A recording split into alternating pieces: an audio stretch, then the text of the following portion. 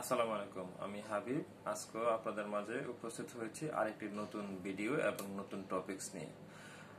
আসলে আমার মূলত ভিডিওগুলো হচ্ছে আমরা যারা প্রাইভেট জব করি ঠিক ওই বিষয়গুলো নিয়ে, প্রাইভেট কোম্পানিতে জব করলে যে সুবিধা অসুবিধা ওই বিষয়গুলো নিয়ে আসলে আমি প্রতিনিয়ত কথা বলার চেষ্টা করি।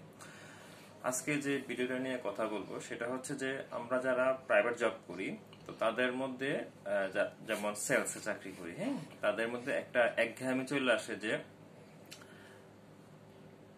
কোম্পানির মধ্যে চাকরি করতেছি, কোম্পানি তো বেতন দিবেই, এখন কোম্পানির লস হইলে কি আর আমাকে রাখতো, এই ধরনের একটা কথা চলে আসে।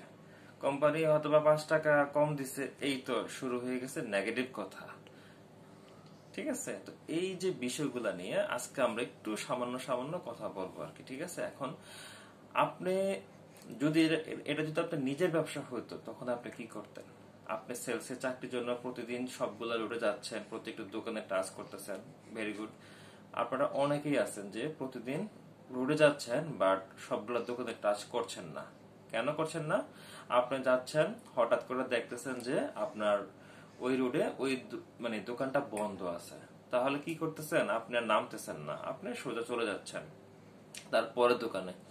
এখন আপনার উচিত হবে কি, আপনার ওই দোকানের নাম্বার নিয়ে ওই দোকানদারের সাথে, ব্যবসার সাথে কথা বলা যায়, ভাই আমি তো আজকে আসছিলাম আপনার দোকানের সামনে, এখন এসে দেখি যে আপনার দোকান বন্ধ, এখন আপনাদের কি কি রিপ্লেস প্রোডাক্ট আছে। প্রথমে কিন্তু আপনাকে রিপ্লেস যে মানে প্রোডাক্ট, এটা আপনাকে এনশিওর করতে হবে যে আপনি 100% রিপ্লেসের যে মানে রিপ্লেস যে প্রোডাক্টটা ওটা দিচ্ছেন, তারপর আপনি আপনার সার্ভিস দিবেন। ঠিক আছে, তাহলে সেটা হচ্ছে গিয়ে প্রথমে আপনাকে ওই বিষয়টা নিয়ে কথা বলতে হবে যে ভাই আপনার কিভাবে সার্ভিস দিতে পারি। তারপরে আপনার কথাবার্তা বললেন, অর্ডার গুলা নিলেন, তো এইভাবে করতে হবে। এখন আপনি যদি দোকানটা বন্ধ, আপনি আর মানে চলে গেলেন, তাহলে কিন্তু এই সপ্তাহে যে অর্ডারটা করতো আপনার কাছ থেকে সেই অর্ডারটা কিন্তু আপনি আর পেলেন না, এটা অন্য কোনো কোম্পানি নিয়ে গেল, এতে কিন্তু আপনি পিছিয়ে পড়লেন।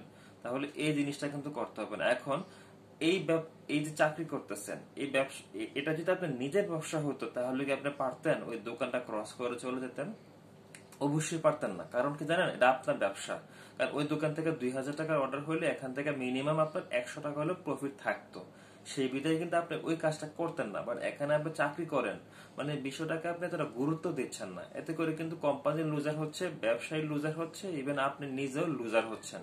তাহলে এই বিষয়গুলো নিয়ে যদি আপনি কাজ করেন তাহলে ডেফিনেটলি আপনি নিজেও ডেভেলপ হবেন, কোম্পানি ডেভেলপ হবে এবং আপনার একটা ইমেজ তৈরি হবে মার্কেটে। এখন আমার একটা থিওরি হচ্ছে, আপনি যদি সপ্তাহে 7 দিনের মধ্যে একদিন শুক্রবার এবং 6 দিন, ঠিক আছে, 6 দিন যদি আপনি নিজের ব্যবসা মনে করে, মানে এটা আপনি চাকরি করেন না, আপনি ব্যবসা করেন, এটা আপনার নিজের ব্যবসা, এভাবে করে যদি আপনি সপ্তাহে সপ্তাহে শুধু খালি 1 সপ্তাহ করে দেখেন যে এটা আমার নিজের ব্যবসা, আমি আজকে এই রুট থেকে এই রুটে যাব, প্রত্যেকটা দোকানে টাচ করব, প্রত্যেকটা, যদি উনি নাও থাকে আমি ফোনে কথা বলে ওনার থেকে আমি অর্ডার নেবই, এমন যদি আপনার ভিতরে ইচ্ছা শক্তি জাগে, তাহলে আপনি ভালো কিছু করতে পারবেন। তাহলে আপনাকে ভাবতেই হবে প্রথমে যেটা আপনার নিজের ব্যবসা, আপনি নিজের ব্যবসা মনে করে আপনি আগান, 100% আপনি ভালো সাফল্য পাবেন।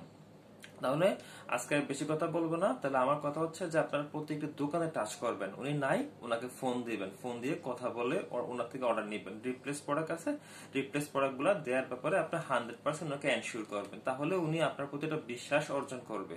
তাহলে পরবর্তীতে আপনাকে যখন আপনার কাছে আসবে অথবা ফোনে কথা বলবে, তখন আপনার প্রতি একটা আলাদা ভালোবাসা কাজ করবে।